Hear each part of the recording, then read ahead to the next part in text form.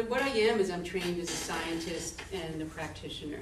So what I'd like to do today, what makes this program a little different, instead of just giving you the knowledge, the paper knowledge, hey, do this, do this, do this, it really doesn't work.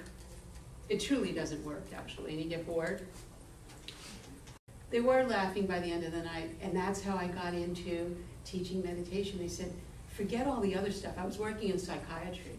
I have a PhD in nutritional biochemistry with critical functions of mind and how nutrition really affects the mind. So all the work that I do is based on the mind itself. So I teach medical practitioners. This is my second week here with the government, or the DOD, I guess, Department of Defense. And I love it so much now that I want to switch because you guys are easy.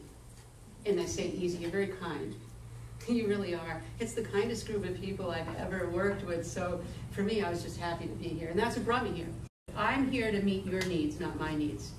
So if there's something, and once I opened that up, I was surprised. It was the first class I've ever done with the DOD that everybody spoke.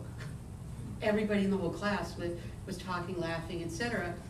They felt, I don't know what it is, I don't know how this class will be, but what I'm trying to say is, I'm here to serve you. If you need me to do something or solve an issue, that's what I'm here for, not to do my curriculum. It's really not about that. It's really not about me. I'm here to serve. You serve us. You serve the whole country. And I'm here then to serve you. And that's the way it should be. So the first thing is what I do, and I'm known for this, where science meets practice. You could be a scientist, you could be all in your head, but if you don't know how to take that knowledge and put it into practice, it's useless. I will give you the science though, because then you'll know the why. You want to know the why. You don't want somebody to just tell you, oh, sit and breathe. Well, I would say to somebody, well, why? And if they can't give you the why, run for the door. Everyone should know the why. Why are you doing what you're doing? I'd like to give you the science behind resilience. I'd like to give you the science behind your brain, the science behind stress, and why it might be a reasonable idea to start building resilience. And what does that really mean? Is it the same resilience you see on the internet? I don't think so. You have to really, or herbs, there are herbs for the brain. There's many ways to build resilience. And it's really an integration of all of that builds resilience. I'm going to give you one part in directing the mind-body spiritual matrix from the nervous system. And I'm not teaching mindfulness. I teach focused awareness because mindfulness needs to be brought into focus to get a complete program. We're going to go with the science and the practice, and we're going to know the why, what it is, and how. They're the three questions that have to be answered.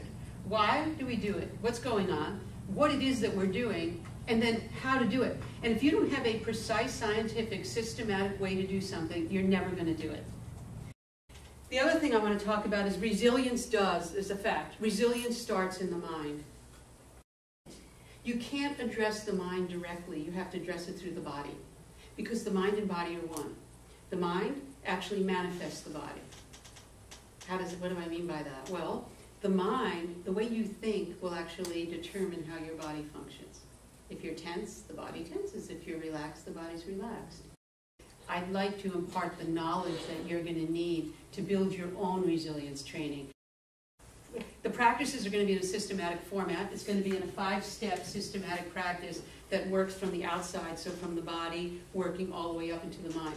Meditation in general, the word medi, M-E-D-I, meditation means to attend to.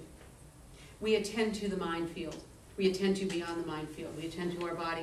As a medical practitioner, we'll attend to the patient. Meditation attends to the self. And so when we have those concepts in mind, we can actually begin our journey towards resilience. It's as simple as that.